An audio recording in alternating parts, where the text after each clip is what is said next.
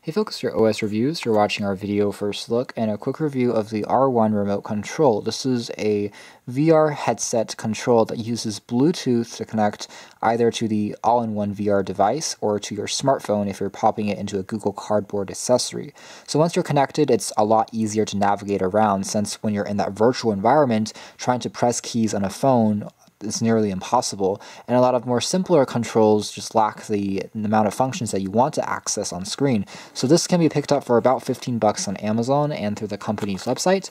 Very simple packaging, and in here we have just the remote, which we'll take a closer look at, and there's also a micro USB port for charging. It takes about 2 hours to completely charge.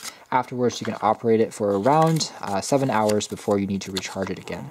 Here's what the instruction manual looks like. You have some controls, including an analog jog stick and A, B, C, D keys that can be programmed. There's also a micro USB port for charging, a shoulder key, and of course, corresponding to what features for iOS or Android is very dependent. So volume keys will do specific things on different phone models.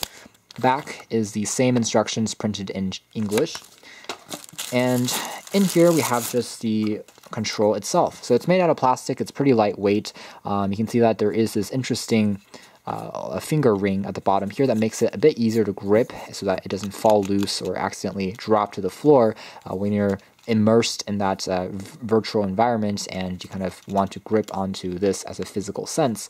The keys themselves are pretty tactile and responsive. They're risen above the surface, so they have a nice feedback to them. There's a menu key here. There's also that jog stick, which seems to be fairly responsive, nice and comfortable because it's been cushioned by this soft rubber material on the top here. And the side here features a dedicated power on-off switch. Turn it on to pair using Bluetooth. There's also a back key located on the very top there, and also what looks like to be a home key. So pretty well thought out, fairly ergonomic, and takes a bit of time to get used to everything. But after you do get used to it, it should be fairly simple to navigate and to use. Alright, so pairing with a phone is simple enough. You just open up Bluetooth, and then the first time that you power this on, you'll see an LED light here start to flash blue and blink. That means it's in the pairing mode. Not everything is set up 100% correctly depending on the phone that you're using, so you do have to kind of manually reprogram some of these keys as you go through some of the games. But for the most part, it does work. So for instance, if I tap on an open drawer and I want to go back home, tapping the back key, as you can see, will definitely do that. Adjusting the volume seems to be the default setting for changing the jog dial up and down. So if I do that, it's going to change the volume. So that's something that's been set up right now as opposed to actually moving around the interface. But once you're in a VR game, it does move around as opposed to, let's say, changing the volume. So it can be reset and changed and reprogrammed, which is nice to note. Seems pretty responsive. Bluetooth range is around 10 meters or 33 feet. So as far as you have a reasonable distance with the phone, it's going to work without any problems. Afterwards, the keys themselves are pretty tactile, pretty responsive. When I tried popping this into a cardboard accessory and using it as a traditional VR without looking at the remote, I still found it to be pretty comfortable and easy to use after a few seconds, and I was able to kind of navigate around the virtual world without any too many hiccups or problems. When you're outside of VR and you're just in the main menu, when you first pair it, you can also play pause music using this, so you can act as kind of a music player of sorts by playing and pausing your music.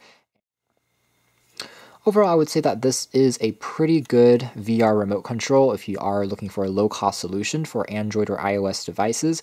It does work fairly well as far as the reception and battery life is concerned. I like the fact that it has this extra handle that makes it slightly easier to grip and access some of the shoulder keys on the very top. Not everything is completely set up perfectly and calibrated perfectly right when you take it out of the packaging, so it does take a little bit of time to kind of get used to at first. And compared to lower cost remotes that only have maybe this jog dial without any of the extra keys, it does add a bit of extra functionality if you're a more advanced user and you want to program those functions. Anyways, that's been our video. You can check out more details in our upcoming official written review, but for now, thanks for watching here at OS Reviews. This has been the R1 Remote Control VR